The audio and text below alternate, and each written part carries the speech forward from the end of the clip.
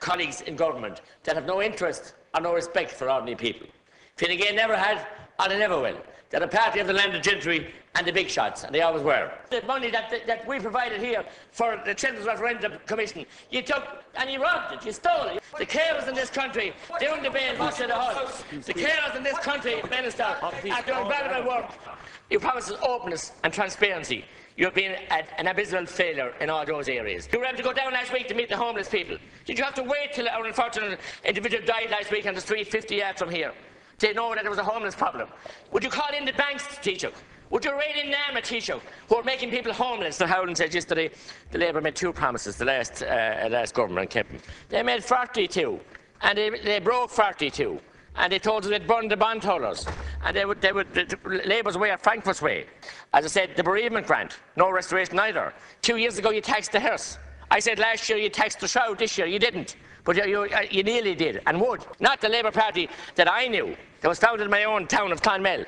People like Sean Tracy, former Count Cola, and John Ryan North Tip. You have lost sight of the ordinary people. And I welcome them, I give credit where credit is due.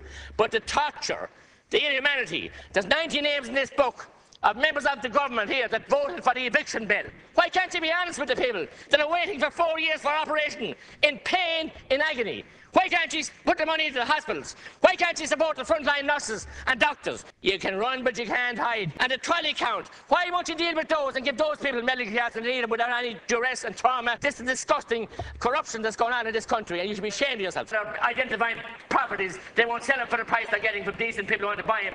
They'll keep them for their friends and contacts to sell them at knockdown price.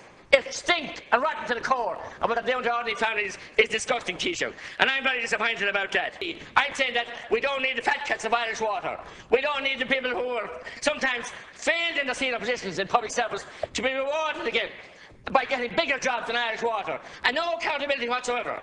Accountable my hat. Transparency, openness and accountability. I'm just saying the game is up.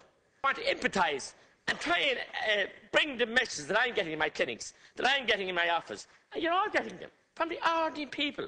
I will be that strong voice for the people of Tipperary if you give me your #1 vote, and I will guarantee you that I will not let you down in raising your issues and Darlene as strong and as forceful as I have done in the past. Other candidates may claim to be strong voice. They are missing when debates are on, they're missing when votes are on.